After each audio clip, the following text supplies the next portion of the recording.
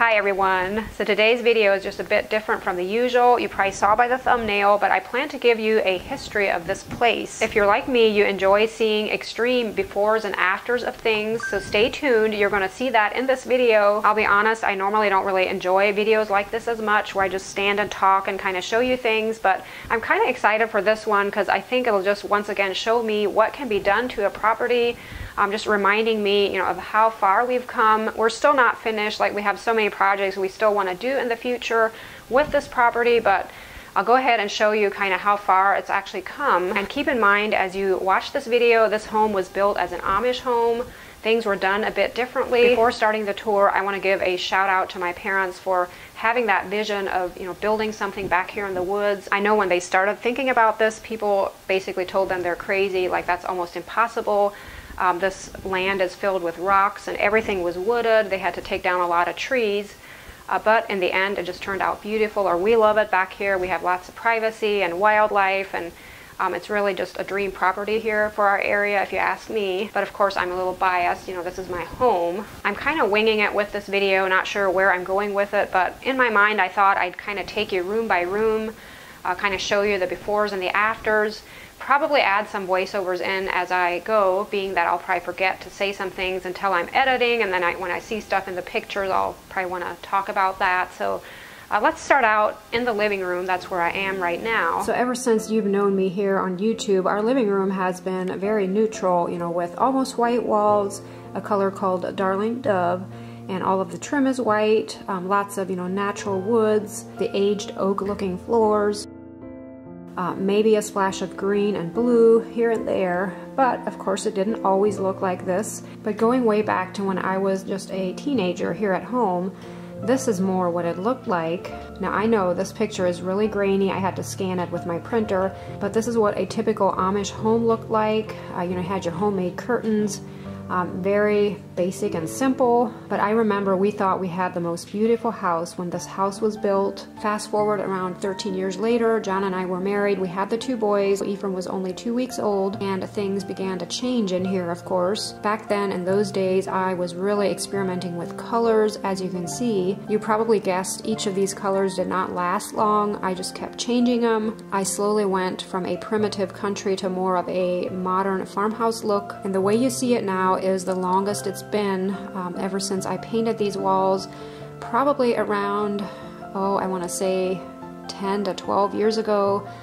I've kept them this way, so they are actually in need of a fresh coat of paint. I did add the shiplap to some of the walls, which that got spectral colored paint then, but the rest of the walls, the drywall is still the Darling Dove color. I've had it for years. I never want to forget that the Etsy shop actually started out in the back part of the living room.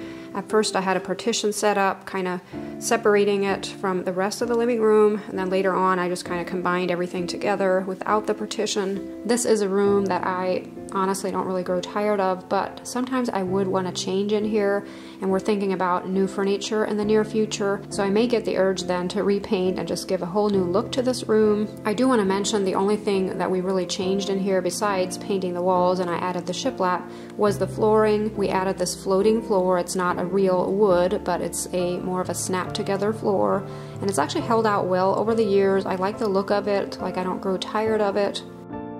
So moving out here into the kitchen, this is probably the room that has changed the most, largely due to the fact that we actually removed some walls in it. The beams you see behind me, when we first moved into this house, we tore out the pantry walls. That actually used to be a separate little room contained there within the beams, and that is why the flooring is a different color. We weren't able to match anything with the initial floor that we had put in here. And then we wanted that look of beams, and we have not regretted it since. Sometimes I do miss having a pantry space, but then when I see those beautiful old beams, it kind of makes up for it. I'll never forget the night when we were working. I think it was around 1 a.m. during the night. The boys were in bed already. We were down here working, and I had to lift the one end of the beam, put it up on top of the post. And I tell you guys, it was all I could do. Just the thought of I was hard up enough to have those beams in here, that's kind of what made me do it. Otherwise, I don't think it would have been possible. Like, it was so heavy. I had to lift that up onto the post so John could, fasten it. And I kept thinking, this will look beautiful in the end. I can do this, and I really had to talk to myself, but we got it done. And these beams come from an old barn that used to sit in Bunker Hill. For you locals, you may remember seeing that barn, but once they tore it down, somehow we got a hold of a couple of the beams, and I think they're just beautiful. I never grow tired of them. I think it adds so much here to our kitchen. The other thing that's really changed a lot here in this kitchen is, of course, the cabinets. And I probably showed you guys some of these before, but just amazing what paint can do. Once again, going back to when this house was brand new, and this is the one and only picture I could find. When we moved in, we changed the flooring and then tore out those walls, you know, added the beams. And I didn't initially paint the cabinets right away, surprisingly. Probably just didn't have the nerve to do it. I ended up painting the countertop first. This is the one and only picture I could find of it. One day I decided I wanted a black countertop. I used black spray paint and painted it, and honestly, you can imagine it didn't hold out the best. Eventually, I did paint the cabinets a tan color. Not quite sure why I didn't go with white to begin with, but tan they were. I ended up installing this beadboard for the backsplash. I painted it using a paint and glaze method. I also ended up installing some in the dining area. As you can see, I experimented with color also in this room. Green at one point, lots of tans, primitive country, reds.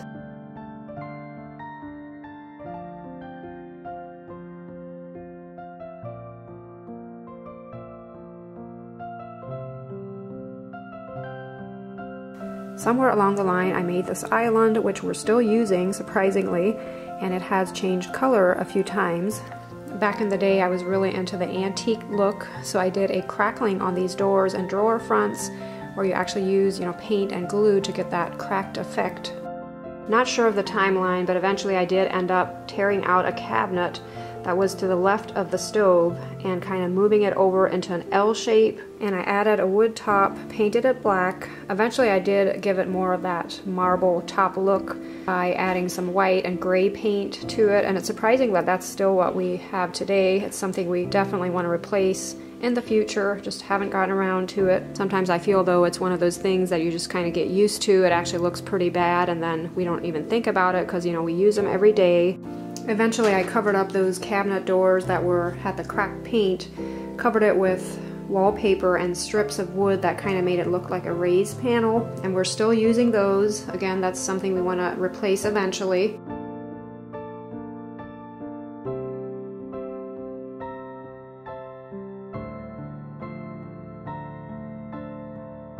So moving on into the bedroom and the bathroom, years ago the opening for the bedroom wasn't here. It was actually off of the hallway that went behind the other side of the wall from the stairs here. It's kind of hard to explain, but you actually access the bedroom going through the living room instead of the kitchen here. And then my parents, before they moved out, they actually kind of combined the hallway and the bathroom to make a larger bathroom. And then that made so that the bedroom opening is off of the kitchen. It's not very practical, honestly. I sometimes wish it wouldn't be there because there's so much traffic going through here when you're trying to sleep. But it's okay, you kind of get used to it. And many of you have seen the bathroom process. Some years ago I had redone it, painted the floor, the cabinets. I really like our bathroom, I don't grow tired of it. But if there's one thing that I still want in there, it would be to tear out the tub, like the old tub, and put in a clawfoot tub. I think that would be so neat. Surprisingly, the bathroom didn't get a lot of paint over the years. I basically just had it this one color, this blue color, the walls. The cabinets were white already, and then several years ago I painted the cabinets green and I stenciled the floor. You may remember seeing those videos. It's probably been maybe close to 5 years actually. One of the best things I ever did to this house, if you ask me. That floor is still holding out nicely. I get asked that a lot, but definitely paint your floor if you don't like the look of it. This was a vinyl floor. At one point I had the bedroom painted green, but then painted it white after that, and it's been white ever since. And yes, that headboard is an actual old door that I converted into a headboard. I did change some of the bedding colors over the years.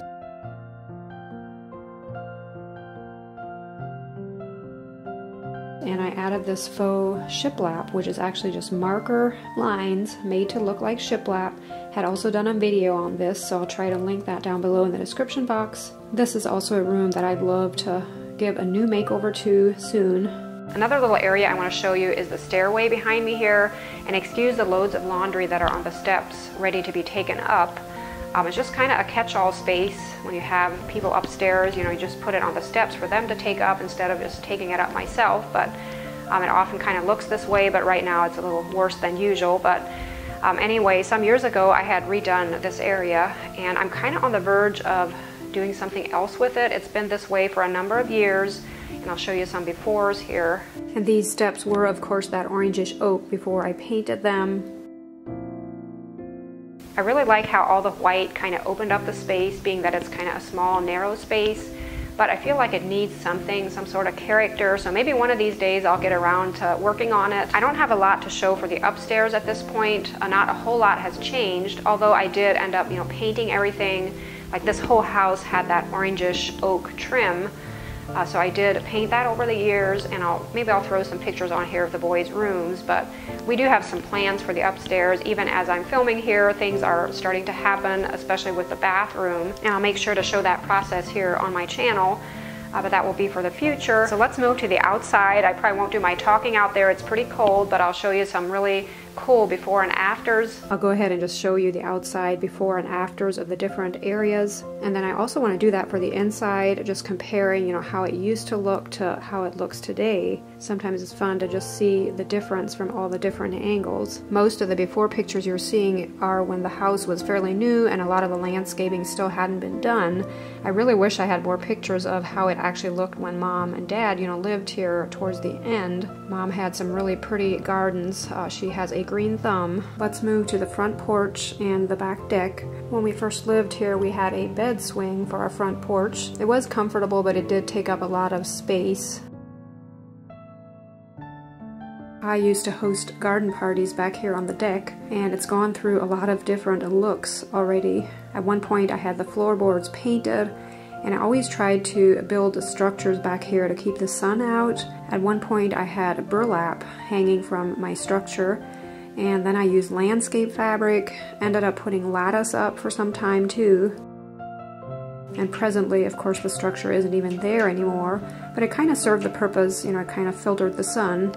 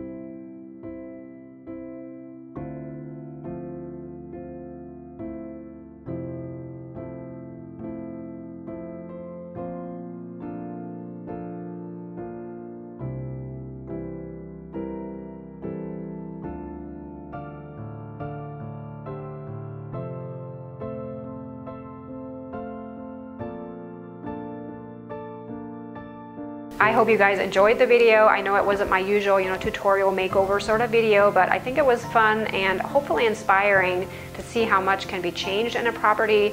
And I feel like we didn't just spend a lot of money to do it. I mean, things weren't probably done properly maybe all the time, but I think it still works and it provides a cozy home for us, and that's what counts. Let me know down below in the comments, would you have not changed some of the things that we did, or would you further change something? I'm always open for any ideas. As always, I hope your day is going great. Have a happy new year. Thanks again for watching, and I'll see you in the next one. Bye.